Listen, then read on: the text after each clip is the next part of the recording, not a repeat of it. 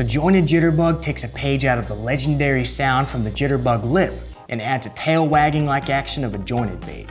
This combination is deadly for any surface busting fish looking for a quick meal. The first jointed jitterbug first appeared in 1961 and has taken off in popularity ever since. It comes in two different sizes, the smaller size being 2.5 inches long and weighs 3/8 of an ounce, while the larger size is 3.5 inches long and weighs 5/8 of an ounce. Now your jointed jitterbug is going to have a lot more kick in it than the regular jitterbug. The front of the bait's the same, but the back of the bait's where the action happens. Because of the two jointed parts, that gives the jointed jitterbug more of a natural flowing action, something different than the normal jitterbug. Just a straight up retrieve is the best way to get the right action out of your bait. It'll look the same in the front, but it'll sound a little different because that tail is moving back and forth, creating a little bit different wake than the normal jitterbug.